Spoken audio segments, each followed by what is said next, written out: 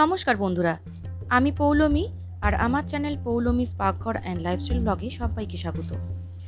আজ কোনো রেসিপি নয়, আজ আমি আপনাদের সাথে শেয়ার করে নেব এবারে দুর্গাপূজা আমরা কেমন কাটিয়েছিলাম।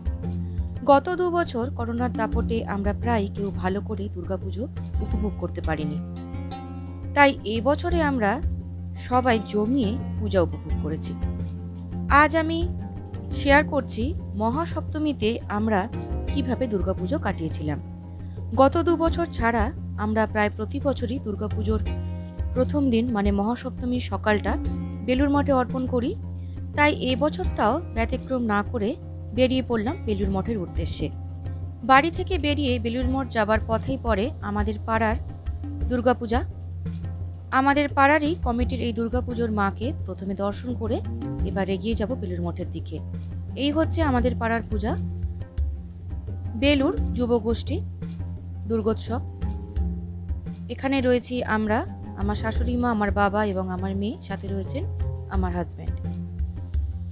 এবার দেখা হচ্ছে বেলুর মঠে পৌঁছবার পর। বেলুর মঠে আমরা সবাই পৌঁছে গেছি। বেলুর মঠের সামনের গেটের বা ফ্রন্ট যে গেটটা আছে সেখানে পৌঁছে যাব। ঢুকে গেলাম বেলুর মঠের অন্দরে।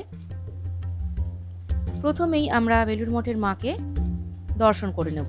আসুন আমাদের সাথে সাথে বেলুর মঠের এবারের মাকে সবাই আমাদের সাথে দর্শন করবেন।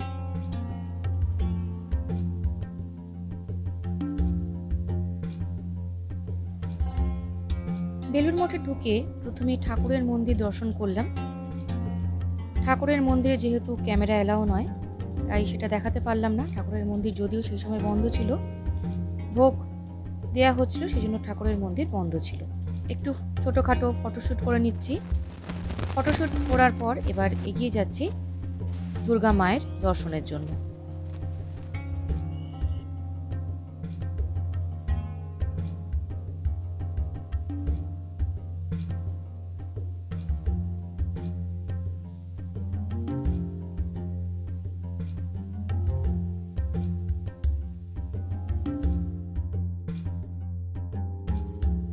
এসে গেছি দুর্গা মণ্ডপের প্রাঙ্গণে।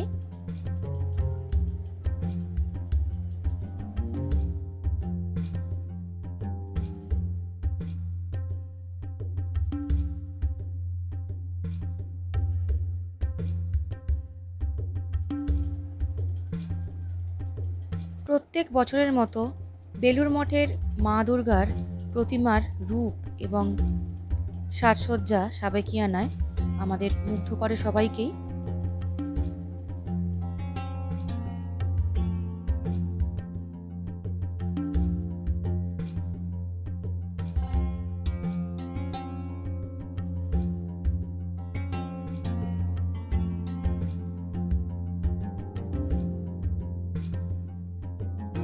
বেলুর মঠের মাকে দর্শন করার পর আমরা সবাই এবার এগিয়ে যাচ্ছি ভোগ প্রসাদ গ্রহণের জন্য। আসুন এবার দেখা হবে ভোগ প্রসাদ যেখানে দেয়া হয় সেই স্থানে।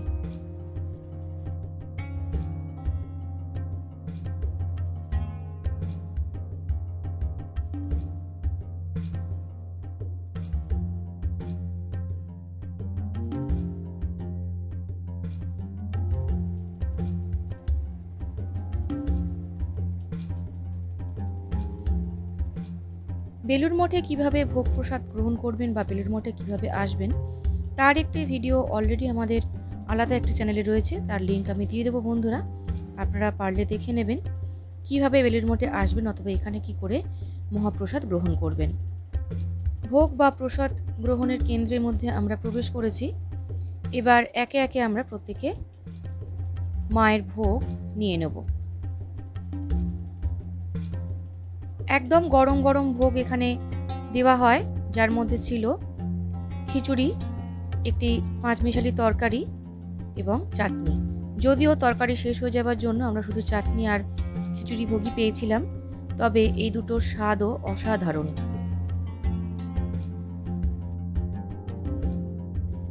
ভোগ প্রসাদ গ্রহণ করার পর আমরা আরেকবার ঠাকুরের মন্দির এবং মা দুর্গাকে দর্শন করে রওনা দেব বাড়ির দিকে।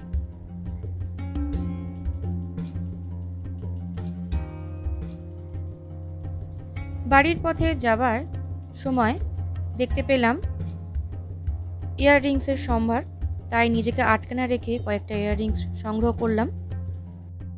পুজোর সময় প্রায় প্রত্যেকটি পাড়া বা রাস্তায় খুব সুন্দরভাবে সজ্জিত থাকে, তাই এই সাজসজ্জার দৃশ্য উপভোগ করতে করতে আমরা এগিয়ে চললাম বাড়ির দিকে।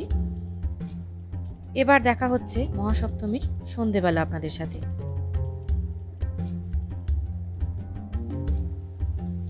মহাসপ্তমীর সন্ধেটাও আমরা আমাদের বেলুর যুবগোষ্ঠীর মানে পাড়ার ঠাকুরটা দেখে শুরু করলাম। এবারে এই পুজো 40তম বর্ষ। পাড়ার প্রত্যেকটি সদস্য বা মেম্বাররা এই পুজোটা করে থাকেন। পাড়ার পুজোটা দেখে এবার বেরিয়ে পড়লাম শালকিয়ার উদ্দেশ্যে। আসলে বেলুরের পরের স্টপেজই শালকিয়া, আর আমারও বাপের বাড়ি শালকিয়া, তাই আজকে দেখে নেব প্রথম দিন শালকিয়ার বেশ কয়েকটি জনপ্রিয় ঠাকুর। রাস্তার ভিড় কাটিয়ে এগিয়ে চলেছি শালকিয়ার উদ্দেশ্যে। প্রথমেই দেখে নিচ্ছি ফুলতলা সার্বজনীন দুর্গোৎসব। খুব সুন্দর সাজসজ্জা করা হয়েছে এখানে। শ্রীরামকৃষ্ণের একটি মূর্তি এখানে স্থাপন করা হয়েছে, আর দেয়াল চিত্রগুলো অসাধারণ। আমাদের সাথে সাথে আপনারাও এগুলি উপভোগ করুন।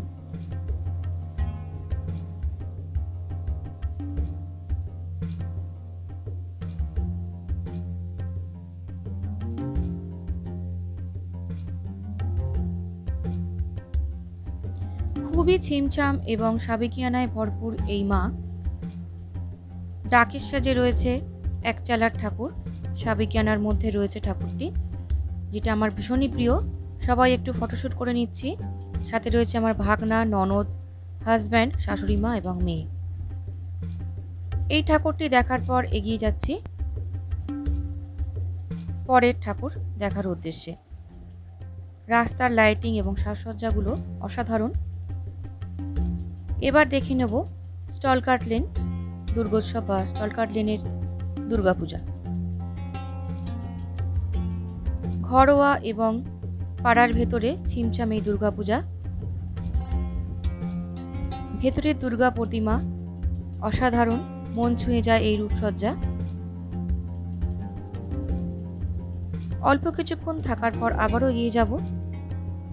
খুব সুন্দর ঝাড়বাতি এবং সুন্দর করে লাইটিং দিয়ে সাজানো হয়েছে এই প্যান্ডেল। স্টলকার্ট লেনে রয়েছে আমার মাসি শাশুড়ির বাড়ি, তাই ওনাকেও সাথে নিয়ে নিয়েছি। সবাই মিলে এগিয়ে চললাম আরও কিছু ঠাকুর দেখার উদ্দেশ্যে। এটি হচ্ছে শালকিয়া ব্রহ্মরাঙ্গা বাঁধাঘাটের একটি দুর্গাপূজা। এই পূজার সাজসজ্জার রূপ দেওয়ার চেষ্টা করা হয়েছে পুরনো জমিদার বাড়ি বা পরিত্যক্ত জমিদার বাড়ির আদলে। আসুন আমাদের সাথে আস্তে আস্তে ভেতরের দিকে।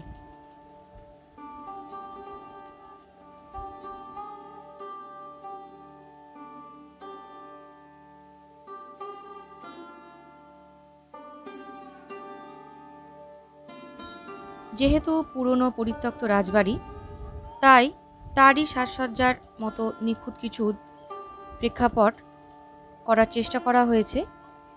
ভীষণই সুন্দর এই প্যান্ডেল, আমাদের তো ভীষণ ভালো লেগেছে।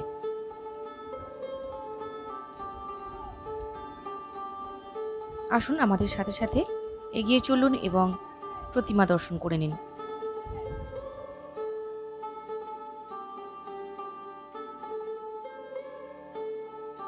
প্রতিমা দর্শনের ফাঁকে বলে রাখি বন্ধুরা, আমার এই চ্যানেলে যারা নতুন বন্ধু তাদেরকে অনুরোধ রাখছি চ্যানেলটা প্লিজ সাবস্ক্রাইব করে নেবেন, আর পাশে থাকা বেল বাটনটা কিন্তু অবশ্যই হিট করবেন নোটিফিকেশনের জন্য। আমার এই ভিডিওগুলো বা আমার এই রেসিপি বা যে কোনো ভিডিও আপনাদের কেমন লাগছে বা আরও কি করলে ভালো হয়, সমস্ত কিছুই কিন্তু আপনারা আমাকে কমেন্ট করে জানাতে পারেন। এছাড়াও আপনারা কী ধরনের কন্টেন্ট দেখতে চান সেটাও আমাকে কমেন্ট করে জানাবেন বন্ধুরা।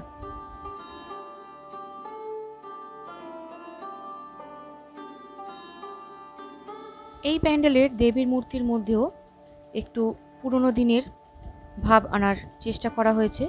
ভীষণই সুন্দর এই প্রতিমা। আসুন আমাদের সাথে আরেকটু প্যান্ডেলটি ঘুরে দেখবেন। ব্রহ্মঢাঙার এই প্রতিমা দেখার পর এবার এগিয়ে চললাম পরের প্রতিমা দর্শনের উদ্দেশ্যে।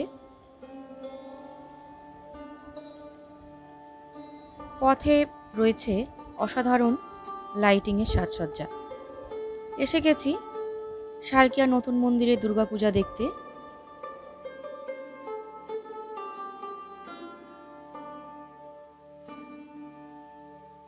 নতুন মন্দিরের পূজা প্যান্ডেলটির আদল দেওয়ার চেষ্টা করা হয়েছে একটি গ্রাম বাংলার।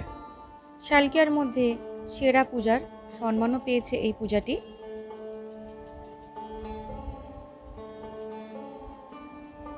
এখানে রয়েছে ধান চাষ করা কিভাবে হয় তার একটি দৃশ্য।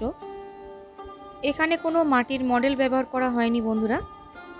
এখানে প্রত্যেকেই জীবন্ত মানুষ, তাদের সাজসজ্জা করিয়ে এখানে মডেল হিসাবে রাখা হয়েছে। একটি গোয়াল ঘর, পাশেই রয়েছে প্রতিমার মণ্ডপ। এখানকার প্রতিমাও সাবেকি ডাকের সাজের একদম গ্রাম বাংলার প্রতিমা। ভীষণই সুন্দর এবং ছিমছাম এই মূর্তি। প্রচণ্ড ভিড় ঠেলে এগিয়ে চললাম।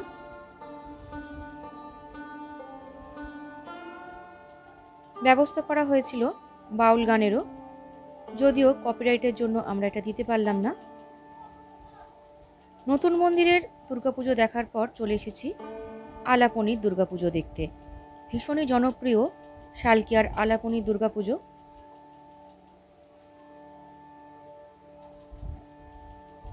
পথে পড়ল অসাধারণ কিছু আলোকসজ্জা। এখানে ছিল 2021 বা 22 গত 2 বছরে আমরা কতজন জনপ্রিয় মানুষকে আমাদের থেকে হারিয়েছি।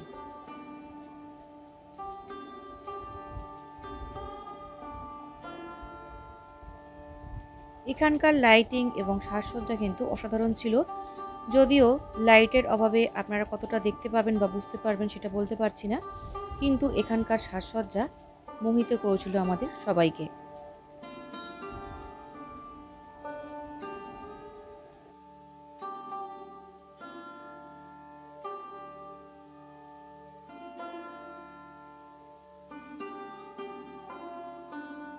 কাঁচের একটি পাখির রূপ দেওয়া হয়েছে, তারই তলায় রয়েছে দুর্গা প্রতিমা।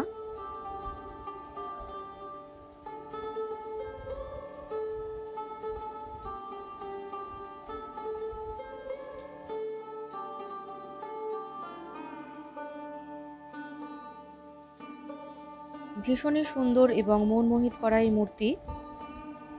সাজসজ্জা এবং আলোকসজ্জা অসাধারণ। চলে এসেছি পরের দুর্গাপূজা দেখতে। শালকিয়া তরুণ দলের দুর্গাপূজা। এই পূজা এবার 85তম বর্ষ অতিক্রম করল। প্রত্যেক বছরের মতো এই পূজা এবারেও সাবেকি বা সনাতনী মূর্তি, এক চালার ঠাকুর, ভীষণই সুন্দর তার রূপসজ্জা। রয়েছি আমরা পরিবারের সকলে। ভিডিও কেমন লাগছে আপনারা কিন্তু কমেন্ট করে জানাবেন বন্ধুরা।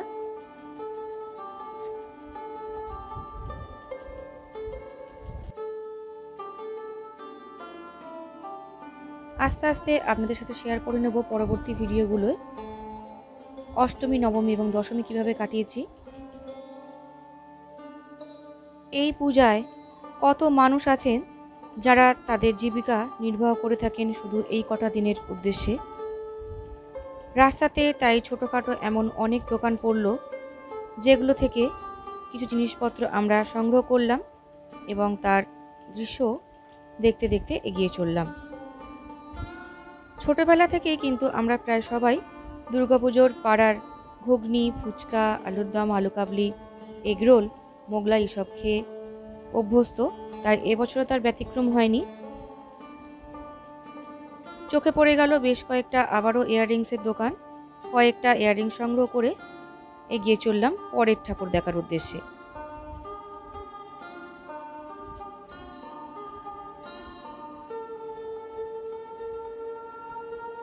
লোভনীয় কিছু খাবারের স্টল কাটিয়ে এগিয়ে চলেছি।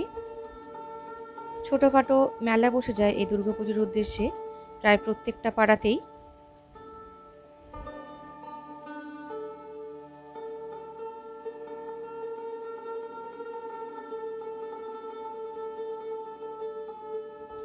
আরেকটি দুর্গাপুজোর মধ্যে চলে এসেছি।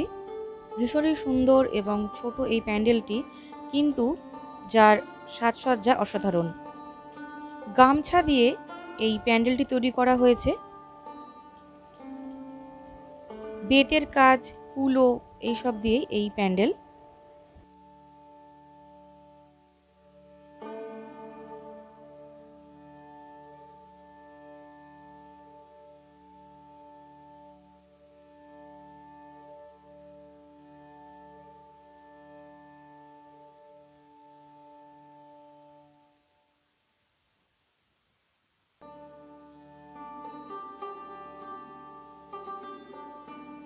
এবারের প্রতিমাও ডাকের সাজের পুরাতনী বা সনাতনী মূর্তি। অন্য ধরনের একটু রূপ দেওয়ার চেষ্টা করা হয়েছে, গ্রাম বাংলার মাকে যেভাবে আমরা দেখে আসি ঠিক সেইভাবে।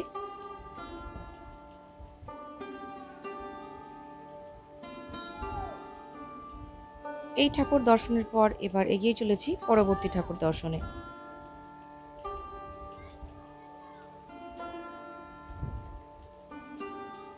লাইটিংয়ের সাজসজ্জা দেখতে দেখতে এগিয়ে চললাম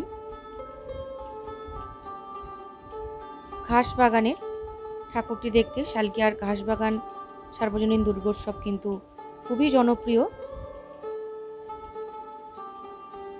যারা আমার শালকিয়ার বন্ধুরা তারা জানেন ঘাসবাগানের ঠাকুরটি কতটা জনপ্রিয়। রাস্তায় পড়ল কুলফি আইসক্রিমের স্টল। সমস্ত কিছু চেখে দেখতে দেখতে এগিয়ে চললাম ছাত্রব্যায়াম সমিতির উদ্দেশ্যে। ঘাসবাগান যাবার আগে এই ছাত্রব্যায়াম সমিতি পড়ে। ছাত্রব্যায়াম সমিতির পুজো কিন্তু ভীষণ জনপ্রিয়। প্রায় প্রত্যেক বছর কোনো না কোনো একটি পুরস্কার এদের ঝুলিতে থাকে।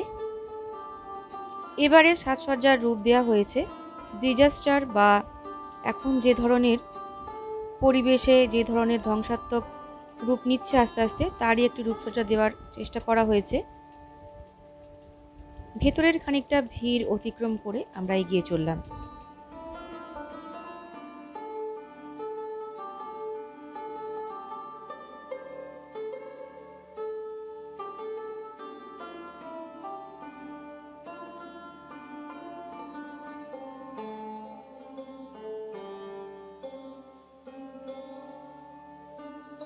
এখানকার প্রতিমার রূপ একটু অন্য ধরনের। পৃথিবীর ওপর রয়েছেন এবং মায়ের আঁচলে রয়েছেন মায়ের ছেলে মেয়েরা। খুবই সুন্দর এই মূর্তি। বেশ খানিকক্ষণ সময় এখানে অতিবাহিত করে এগিয়ে চললাম পরবর্তী প্রতিমা দর্শনে।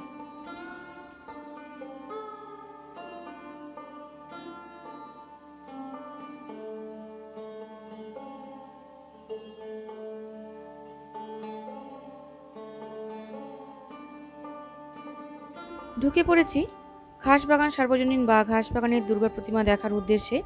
প্যান্ডেলটি অসাধারণ। অতল জলের গভীরের দৃশ্যপট এখানে তৈরি করার চেষ্টা করা হয়েছে।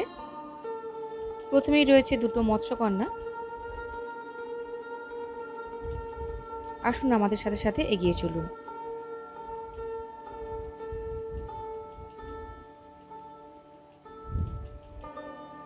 ঘাসবাগানে দুর্গাপুজোর বিশেষত্ব হচ্ছে এখানকার মাতৃ প্রতিমা প্রত্যেক বছরের মতো দশমহাবিদ্যা হয়, মানে মায়ের 10 রকম অবতারের রূপ এখানে ফুটিয়ে তোলা হয়।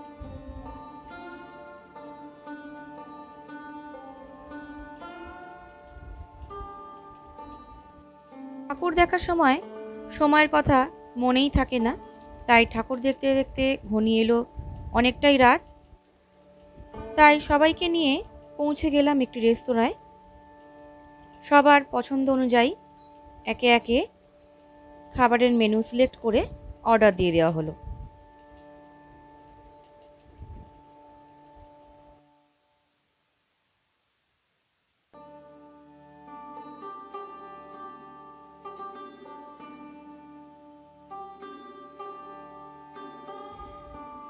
খাদ্য তালিকায় ছিল চিকেন বিরিয়ানি। প্রত্যেকের মাটন বিরিয়ানি পছন্দ হওয়া সত্ত্বেও যেহেতু রাত হয়ে গেছে তাই মাটন বিরিয়ানি আমরা পাইনি, স্টক শেষ হয়ে গেছিলো। সেই জন্য কিছুজন আমরা চিকেন বিরিয়ানি, তার সাথে ছিল লাচ্ছা পরাঠা, মাটন মশলা এইসব।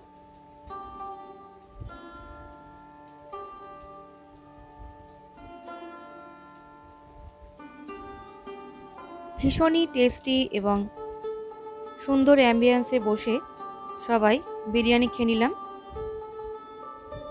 পুজোর সময় বিরিয়ানি খাবো না সে তো হতেই পারে না, তাই না বন্ধুরা? তাই আমরাও প্রত্যেকে মন ভরে এবং পেট ভরে বিরিয়ানি, মাটন মশলা এবং লাচ্ছা পরোটা উপভোগ করলাম। খাওয়া দাওয়া শেষে এবার বাড়ির দিকে রওনা হব। আশা করি আজকের ভিডিওটা আপনাদের ভালো লেগেছে বন্ধুরা। যদি ভালো লেগে থাকে তাহলে অবশ্যই একটা লাইক দেবেন, চ্যানেলটা সাবস্ক্রাইব করে আমার পাশে থাকবেন, পাশে থাকা বেল বাটনটা অবশ্যই ক্লিক করবেন নোটিফিকেশনের জন্য। খুব তাড়াতাড়ি দেখা হচ্ছে পরবর্তী কোনো ভিডিও নিয়ে। ততক্ষণ সবাই ভীষণ ভালো ও সুস্থ থাকবেন। ধন্যবাদ।